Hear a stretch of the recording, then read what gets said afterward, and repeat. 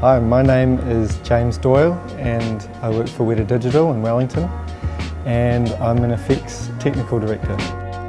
I started off working on Avatar, and then after that I moved on to some of the biggest movies of all time, like Avengers recently, The Adventures of Tintin, and currently working on The Hobbit. So I studied Fine Art at the Otago Polytechnic School of Art, and I majored in electronic arts.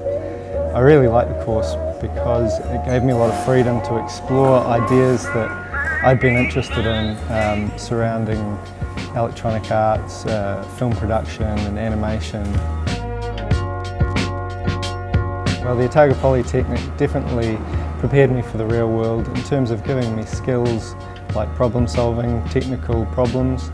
The community was very supportive and prepared me very well for working in a team.